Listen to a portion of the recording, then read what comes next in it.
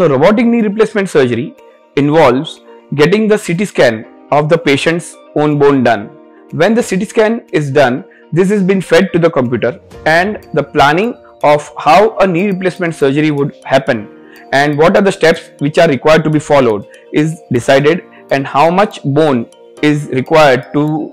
be removed so that we can replace it adequately with the metal cartilage is been planned. When we do this, we achieve a accuracy of up to 0.5 millimeter or 0.5 degrees in the alignment. This alignment is very well checked on the computer, and when we do this surgery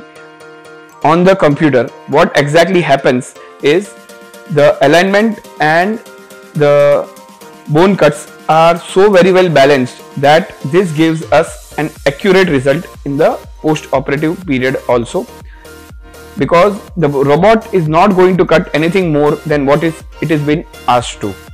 So this robot helps us in cutting where no human error is involved, and since no human error is involved, we can achieve the results what we had planned. And this planning and achieving the results, there is no